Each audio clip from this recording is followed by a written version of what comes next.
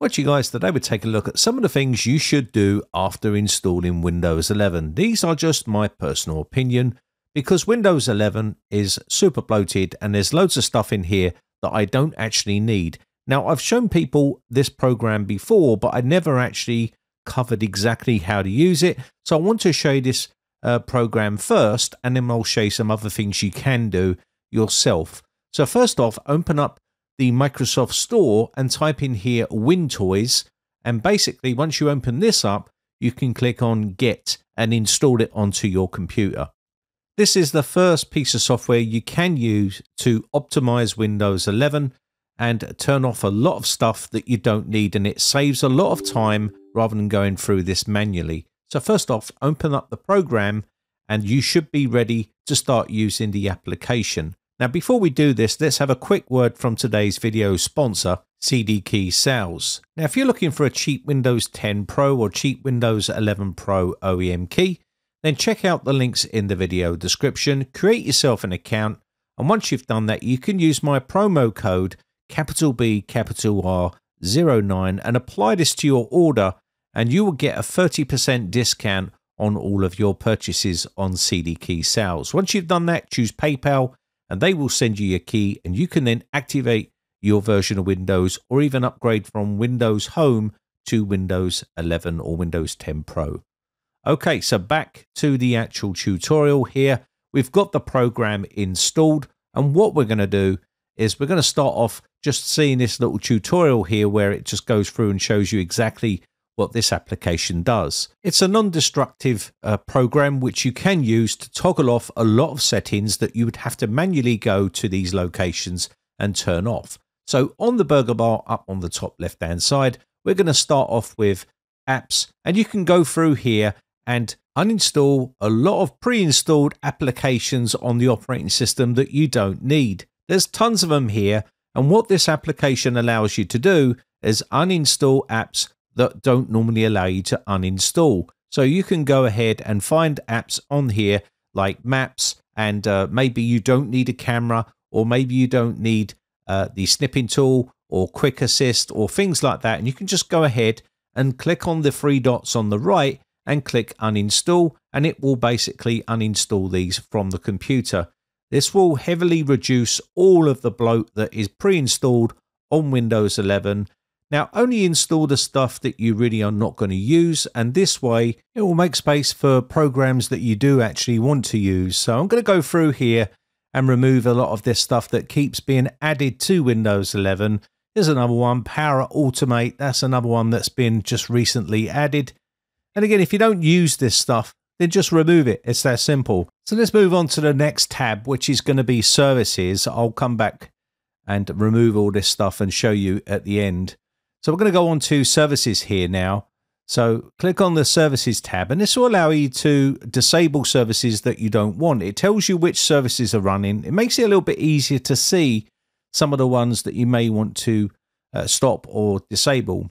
And again, there's some tracking ones in here and also some telemetry ones like this one here. You can click the three dots and stop this, and you can also click Mode and put it to disable if you wish, and it will turn this off. Let me show you. So that's how you stop an actual service.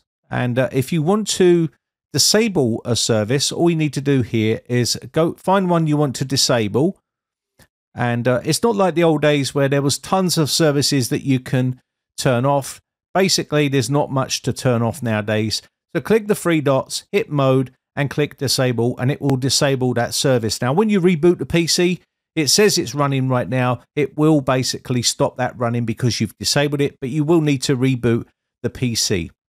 Again, this is going to come down to personal preference. Some people might use, say, weather and want the geolocation service enabled so it knows exactly where you are and it can tell you the weather in your location. If you don't like the geolocation service, then just disable it. It's that simple. You can go through here and take a look at some of these, and it will tell you exactly what they are, and you can turn them off. If you don't have a printer and you don't use a printer, you can disable the print spooler. There's also been known issues with print spooler being enabled with backdoors and other sorts of problems that Microsoft have had to deal with in the past.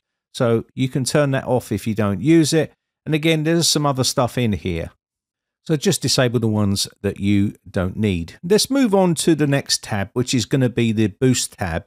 Inside here, there's going to be a bunch of settings which you can toggle on or off. And some of these are going to be useful for some people rather than opening up command prompts and things like that, like the ultimate performance power plan. You can just toggle this on, open this up, and it will show you that you're using the ultimate performance plan.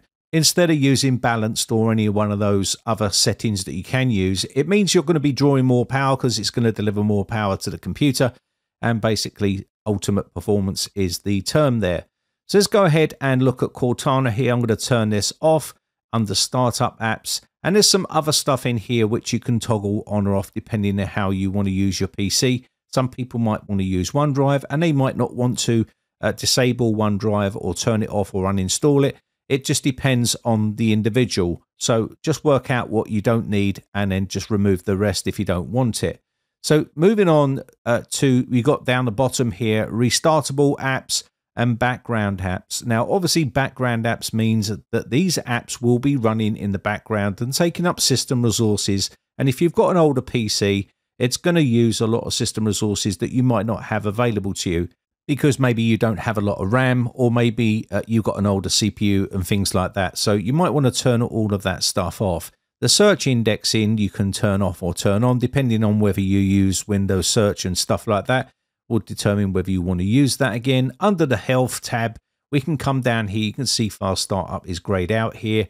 We got drive optimization, storage sense. If you want to turn storage sense off, you can do. If you want to leave it on and let it run in the background and remove stuff whenever you want to, storage sense is there. Again, cleanup is another area. You got your repair tools there as well. Windows updates you can set to either security manually or disabled.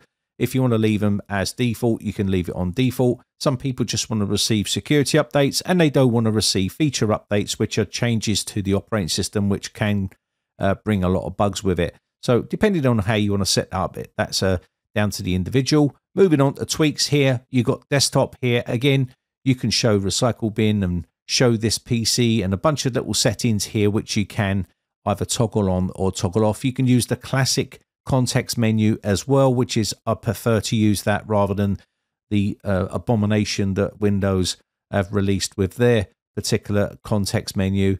There's bunches of other stuff in here which you can mess around with. I'm going to go through here and turn off some of this stuff that I don't need, and we can then move on to the next thing. Okay, so let's move on to some more steps that you can take. So that was the Wintoys. And you can use that to basically remove a lot of stuff that you don't want and turn off a lot of settings.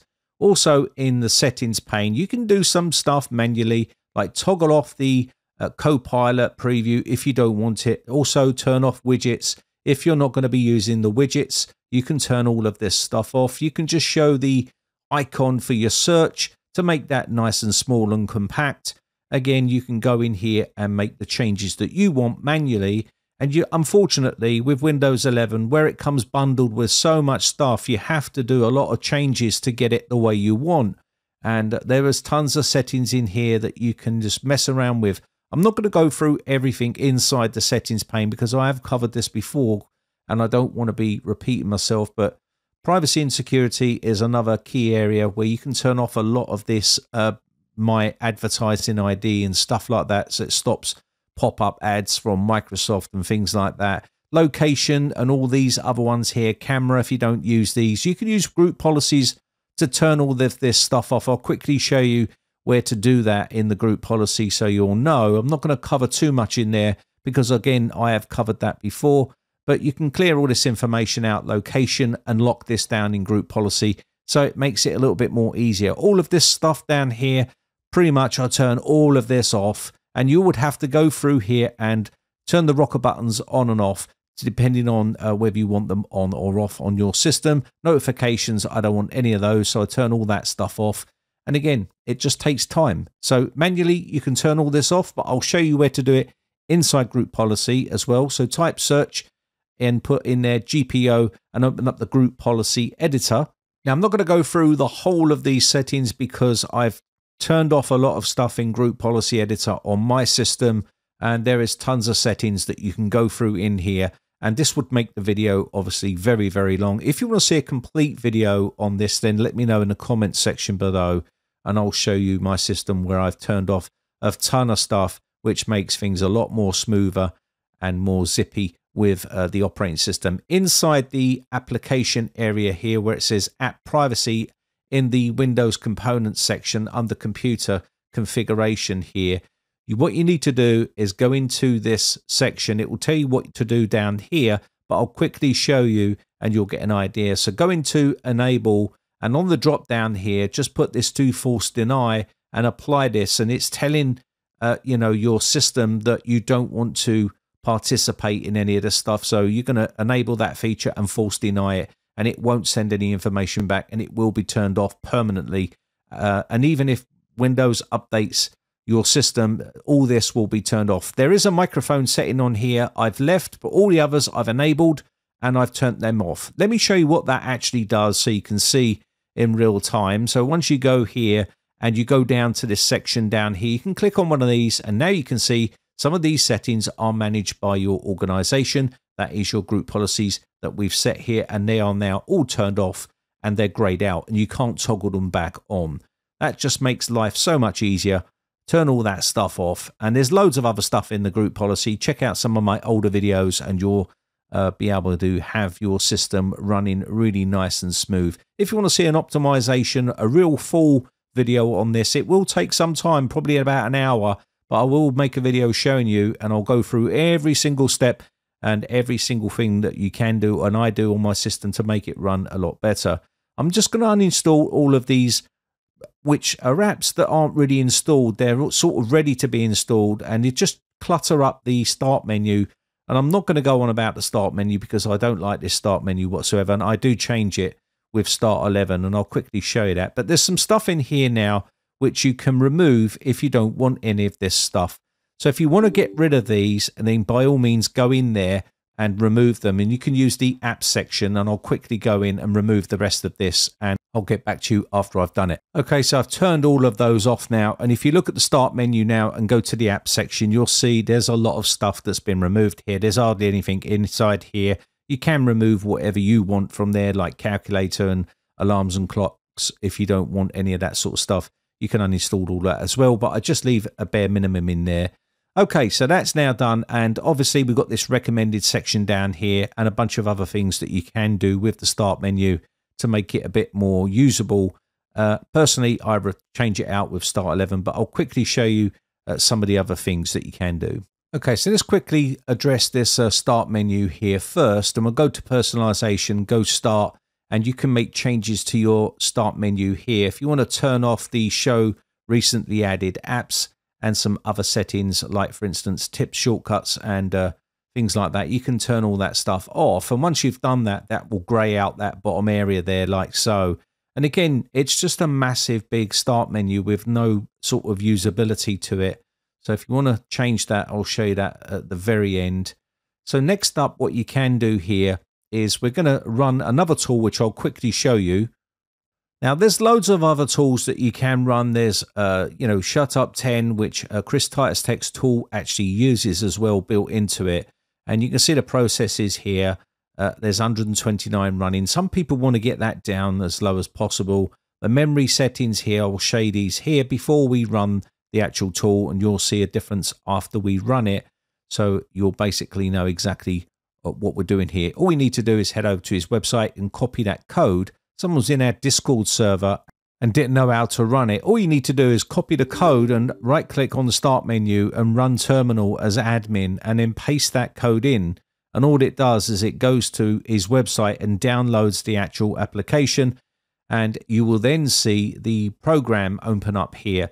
Now you can install a bunch of programs if you want to do that, but we're here for the tweaks and the config here. So you can go in here and toggle on what you want. Dark mode if you want to use it here. Yes, you can turn that on inside Windows. There's also some of the tweaks that it uses, like it disables telemetry and other things. And it's also going to use Start11, which is basically the main bulk of this program, which is going to disable a lot of stuff.